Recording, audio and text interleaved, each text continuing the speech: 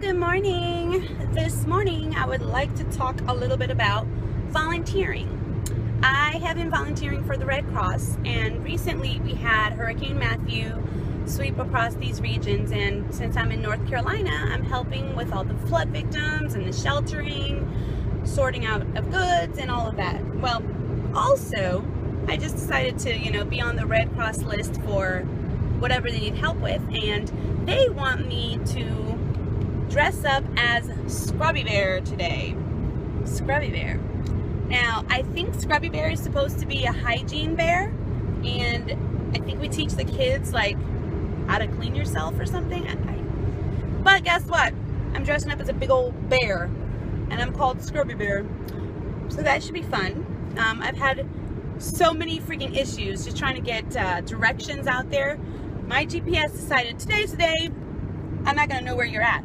So I would tell it to take me somewhere, and it would say start on this road, and I'm like not even close to it, you know what I mean? And I keep driving and driving, and it wouldn't go anywhere. It would just keep saying go to this road. I'm like, I don't know where it is. That's why I'm asking you for help. So I breathed, and I think I figured it out how I'm gonna get there. But it's just been a very stressful morning. But I'm not gonna let that get me down. Scrubby Bear ain't gonna get angry.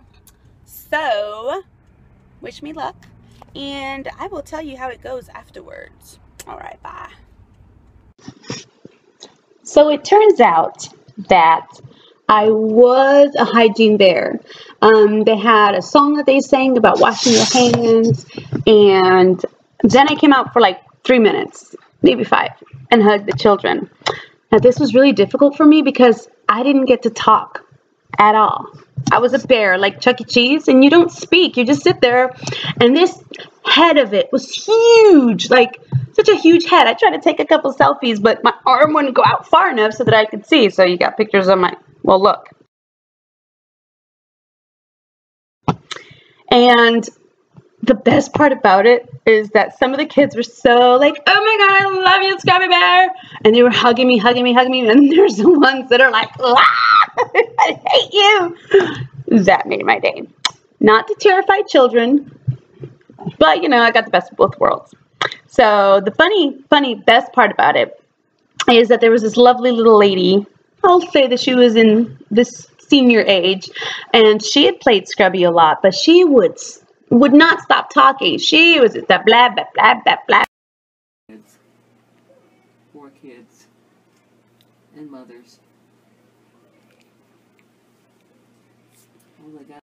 Really devoted to that. That one lady, I can't remember what her name is, but big, heavy set. And so, yeah, it was a very great experience. See, these are the things that I do.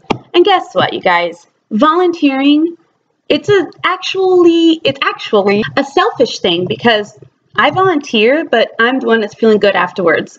Like, I didn't really, I don't know. It makes you feel really good. So go to your redcross.org, go to volunteer.com, do what you can. I mean, help somebody who's in need. Give them an hour or two. It makes you feel so good. And it kind of guarantees my little spot in heaven, I think. So, selfish? Whatever. I'm doing it. Thank you for watching.